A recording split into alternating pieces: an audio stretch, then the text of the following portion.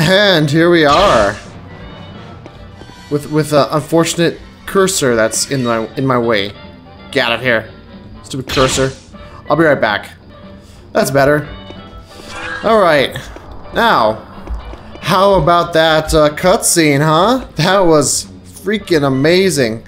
Kyle Katarn is like he's like the Chuck Norris of Jedi, I'd say. He's just so awesome. He's got a beard. Now look at this. We know this guy. It's the Moisture Farmer from Star Wars Droid Works. Actually, he was in this game first, because this game came out a year or two before that one. So he was actually in here first. Hey, buddy. How you doing? Now, since we're going to be a Dark Jedi, that means that in order for us to be bad, we basically got to be just baby-eatingly evil. Just, mwah, ha, ha, ha, mwah. I've got no reason to kill you, but I'm going to kill you. Ha, ha, ha, take that just for standing there. Ha, I hate you. And yeah, that's how you gain dark side points. By just killing civilians. For no reason. Absolutely no reason. You can kill as many of these guys as you want. The game doesn't care about that. But killing people like this... Oh. There, that's a no-no. Yeah, that's going too far. But committing some kind of genocide against this three-eyed race, whatever... Oh, they disappeared. Okay. Those things. Killing those things en masse, no problem at all. Killing anyone that's just standing around, nope, that's too much. So, we know what to do now. I'm pretty sure that shooting signs isn't actually... Oh, I just punched out a neon sign. Ouch. Wow, he really is a badass. Look at this guy. It's ironic because actually these guys with fists are in some ways more dangerous than the guys with the guns. Because they'll punch right through your shields. But if they've got a gun, they have to get through your shield before they can actually hurt you. Kind of ironic. Oh, he dropped, but I really wanted his gun. Oh well, I'll get it later. I wish I could get these, whatever those things are, Roidians or Rhodians, whatever. I wish I could get their sweet green pistols, but we can't. All we got is this thing. But this thing's great for, sniping, hitting precisely. Actually, I might be forgetting something here. Here we are. Now, this isn't going to be a 100% secrets run or anything like that because I don't actually know where everything is.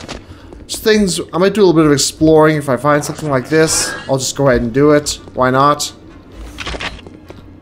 I'm not going to be too anal about this. This is just showing off what it's like to be a Dark Jedi, that's all. But it should be fun along the way, at least that's my hope. I'll take all that stuff.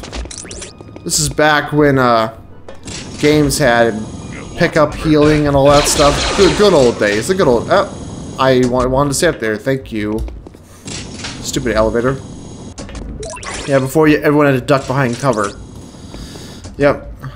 Kyle Katarn doesn't do any friggin' ducking behind cover. Hell no. This guy's like... I'm going the wrong direction. This guy's like... just badass incarnate. It's awesome. You'll see what I mean later on. And it's kind of funny when he's evil, too. Okay, here's another poor civilian that did nothing to us, but we want to be evil, so we gotta... Boom. No reason, just because. Which is funny, because we just saw that video where his father's like, "Oh, I wish you knew how very proud I was of you." And then he had kind of an emotional little moment where he kind of bit his lip. And it was very sentimental. And then he... and then he just goes and just randomly kills people in just a few minutes later. So, oh well. It is kind of cool that it gives you that choice, I guess. Even though it is completely silly. Oh well.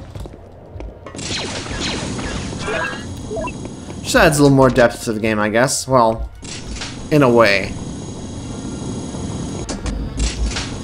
You know, it's, the depth of a puddle, but I guess every little bit counts, right? Sometimes we'll actually drop stuff, which is funny, because it's like the game wanted to reward us for doing that. If I don't fall on the ground here. Now, one thing on, well, Oh, I better do a quick save. If I can find the button for it. Come on. Okay, it's F9. Alright. This game has just a hell of a lot of keys. It's kind of weird.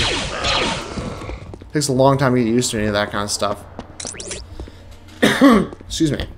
Oh.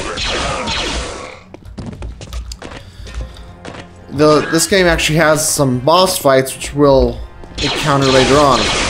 And I'm a little nervous about how well I'll do on those, because historically, as a kid, I didn't do too well. In fact, I don't think I ever was able to beat this playthrough as an evil Jedi. Because Light Jedi and Dark Jedi start to have different powers later on. We're not even a Jedi yet. That comes after a few more levels. But at the moment, we're just a guy with a gun, a badass with a gun, I might add. Oh look, it's one of those stupid gonk droids from Dark Forces. Dark Forces? No, from DroidWorks. This is Dark Forces. Look at this guy. You silly guy. You opened the door to let the assassin droid come after us, and I'm angry at you for that. Die! Yeah. There's my revenge. Open the door without warning us, and all of a sudden an assassin droid comes after us. What a tool. I like how the buttons actually look like they're not for human hands. That's a nice switch. Not like in the Phantom Menace where everything is made for a hand with 5 fingers. Alright. Forgot that was coming down here. Get out of here. Now, this game can be kind of tough to get working on newer computers. I know I had a hell of a time being able to get it to be recorded and work semi-okay. But thankfully I did, oops, I did discover a way. Okay, I wasn't able to get that. Where am I going? Up here, alright. And there's that. Okay, now we can move on. This level, these first levels aren't really that long, but it's kind of deceptive. I recalled it, from my memory, it didn't seem that, come here. Don't run away, we're trying to get dark points, buddy. Work with us. That thing's probably gonna, yeah. Ah. What was I talking about? I don't even remember. Come on, come down. There we go. Oh, right. The levels are a little longer in some senses than I recall them being as a kid. That's just based on a few test runs I did to see if the recording equipment was working correctly. The recording programs, rather. And, oddly, this level is a lot longer than I recalled it being. So, this game sure did have a lot of sprawling levels, and that's good and bad. There's a chance that I'll get lost, or I'll die. And if that happens, if there's too much fail, I'll just be cutting out the repetition, because no one wants to see that. This isn't 100% run anyway, so it doesn't matter if a little bit is cut out. I like to try and keep the cutting to minimum, though. Alright.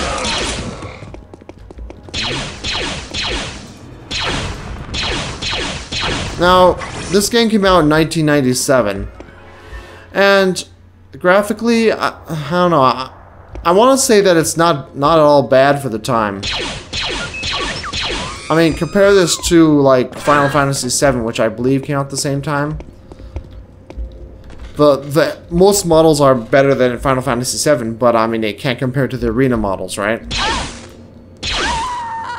Yeah, we just killed a woman, and this poor little R2 unit, aw. I guess it's actually an R5 unit because it's got 3 eyes and it's red. Those are R5s.